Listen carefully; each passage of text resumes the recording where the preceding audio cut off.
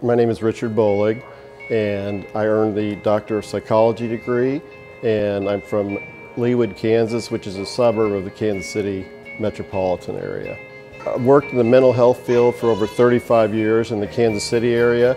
I've been a licensed clinical social worker with a master's degree in social work since 1983, and I've worked with children, adults, and older adults in a variety of settings, psychiatric hospitals, residential settings. I've been in private practice, and currently I work for the University of Kansas Health System.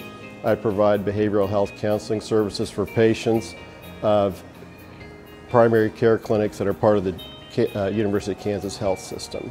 What I liked most about it was it allowed me to be able to do something like this, to earn my doctorate degree with the flexibility that I needed that a brick and mortar school wouldn't allow me. I didn't have a set time, a schedule I had to follow.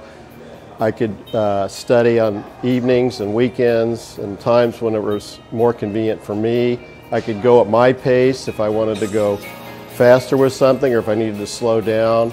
And my mentors were very patient and very supportive of me. So it just allowed me to be able to do something that a traditional brick and mortar school wouldn't have been able to do.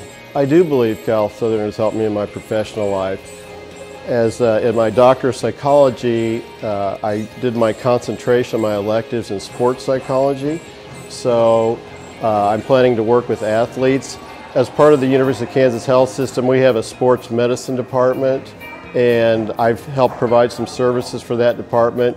And we work with sports teams in the Kansas City area, including the Kansas City Royals and area high schools. And in getting the education I got through Cal Southern, it's helped to give me more knowledge to be able to, and more credibility, to be able to provide services in that field to athletes and in the sports medicine department. Well, I would say that for students that are struggling to finish their degree, if I could do it, you can do it.